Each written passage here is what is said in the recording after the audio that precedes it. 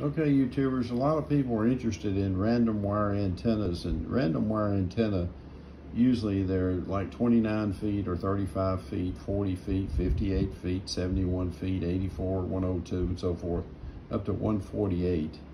They're just a random wire antenna.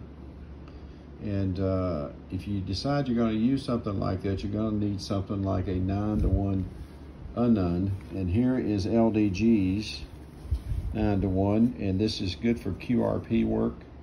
I think the rating is probably 200 watts at most.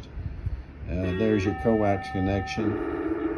There's your element connection, and so forth. The build quality is very good. Very small, very light, easy to carry. Like I say, excellent for QRP work. So highly recommend if you can pick up one of these. They're pretty inexpensive. All right, enjoy.